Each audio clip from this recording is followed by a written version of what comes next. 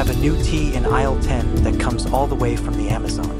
Guayusa is the tea of the Quechua people in Ecuador.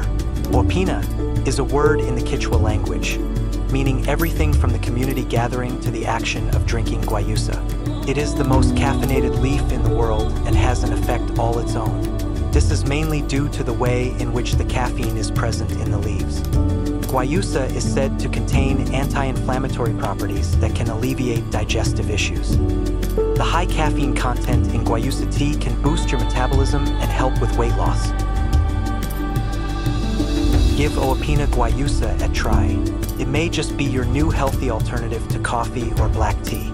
Find it in aisle 10 at Country Grocer Salt Spring.